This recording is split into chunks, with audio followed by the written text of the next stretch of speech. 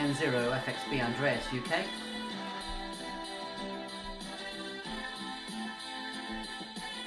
N0FXB, learning as we go. So, Icom 705, we're going to create a repeater channel and add it to memory and tag it.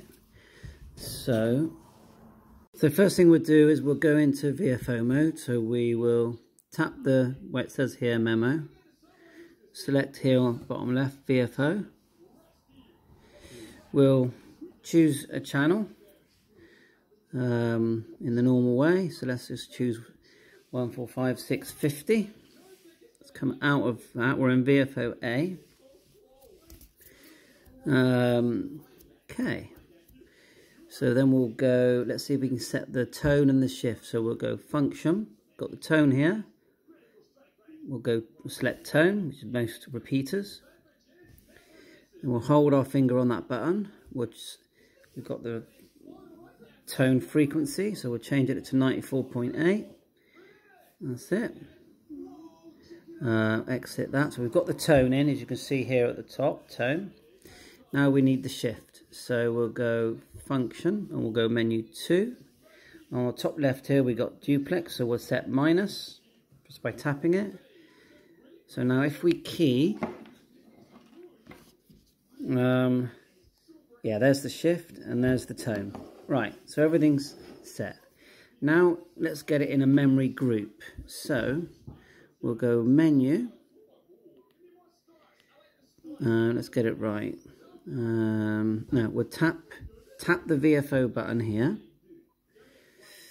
and then we'll select group, and we're gonna choose which group we want to be in before we save it. So we've already created groups. Now to create a group, you basically hold your finger on one of them and then you can create groups. Well, you can edit the name of a group. So we're going to put it into local repeaters. Yeah. So now we're going to hold down the MW here on the bottom, and it's going to put it into our memory group.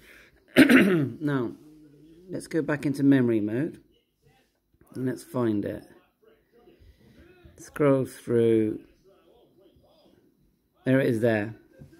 145650, because we're in the right memory group now. If we hit group and we select a different group, let's just select simplex channels, it won't be there because there's only 2 channels in that group. So the group, selecting the correct group where you put the channel is important. If we go back to group and go to local repeaters, then we'll find it there. So we've created our group, but we haven't named it yet.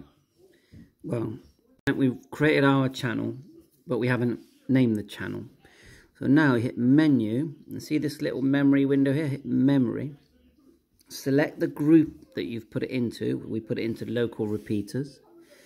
Now find that frequency. So we've got 145650 here. Hit the 3 lines. Edit name, and then we'll call it, just call it 650 for now.